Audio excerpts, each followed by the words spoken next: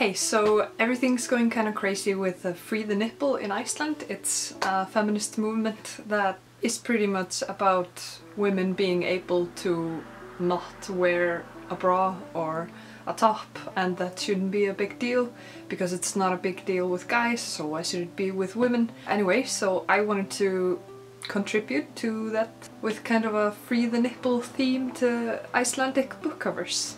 So I found a few. Now, when I was browsing through the Icelandic books, just looking for covers with nipples on them, it seemed to me that most of the time that the cover actually had a nipple on it and not just showed, you know, a little bit of a breast. It was by a female author, and when it was a male author, it was most of the time just showing a bit of a boob, you know, a woman holding herself like this or something. But of course there wasn't a split or anything like that. It's just I saw more female author books with the nipple and more male author books hiding the nipple. I'm not making a statement or anything, I just thought it was interesting. And actually I found a lot more books by male authors than female authors that had a woman topless on the cover, regardless whether the nipple was shown or not.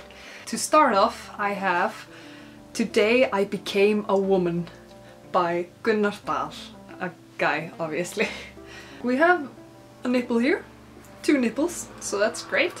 I thought it was kind of funny just because the book is called Today I Became a Woman and then this is the author.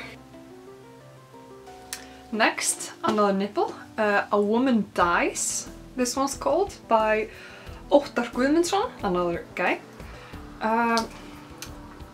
And he is also on the back of the cover.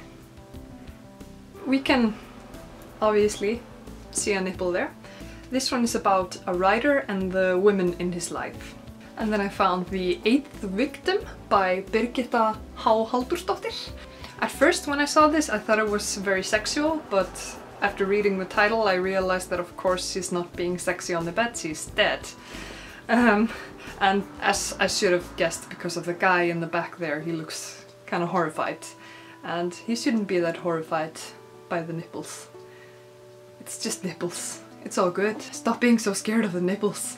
No, he's freaking out because there's a dead chick on his bed. Okay, with the title and the cover I just thought this was kind of funny because this is the cover and the title is In All Its Nakedness, or In All One's Nudity. It's by Rúnar Helgi Vignisson, a guy again, and you cannot see the nipple, it's just out of reach, it's right here. And so, just because the title is about complete nakedness and then the cover just cuts off right there.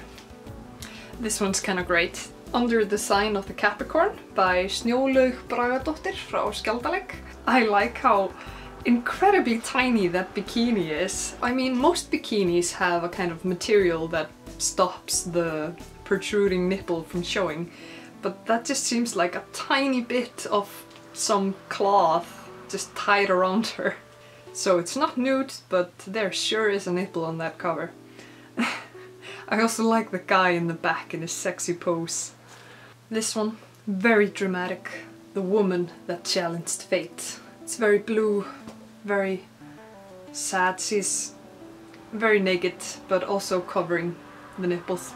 It's by Tryggvi Emilsson, and another book by a male author where the woman is hiding her shame. This one is Almanak Jóðvinafélagsins by Ólafur Haukur Símonarson, and she sure is pregnant, hiding those nipples, and has a ghost of a dove floating around her. This one's kinda nice.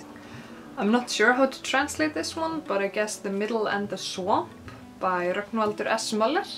I think this one's pretty interesting because of how it's drawn. And you got your nipples down there in the middle on a very beautiful sleeping lady.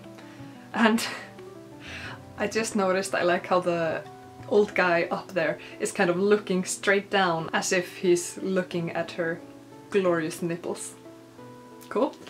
This is probably my favorite one. I don't know if favorite is the right word, but it's the most interesting one, I thought. It doesn't show a nipple, but that's fine. It's called The Nude Picture by Helgi Jónsson. The cover on its own maybe isn't that special, but the thing that got me interested about the cover is what's on the back. It says, "Every girl has a body." Yes, every girl does have a body, but it continues. Fjóla Lind, just a name for a girl, is 14, almost 15, nice and independent girl. And just with that cover, that's really creepy. The word that is used to describe her is flott, which is kind of just, you know, nice, cool, like, yeah, that looks good.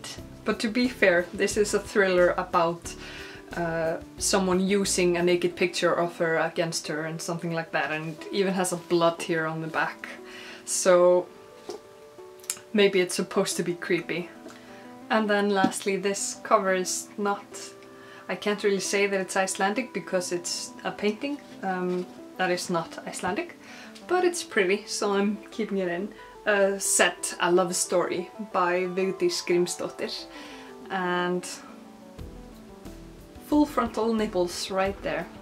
So free the nipple. I think it's totally ridiculous that female bodies are censored where male bodies are not for the same thing, and I mean, we're arguing about fat and warts. I hope that in the future, if someone doesn't like wearing a bra or wants to go topless because it's hot outside, or for ever what else reason, I hope that it'll be accepted, then people can just do what they want, because boobs are not inherently sexual and they shouldn't be censored just because they're on a woman instead of a man. It's really sexist and ridiculous, and it kind of needs to stop. So that was my small contribution to the Free the Nipple, and yeah, bye.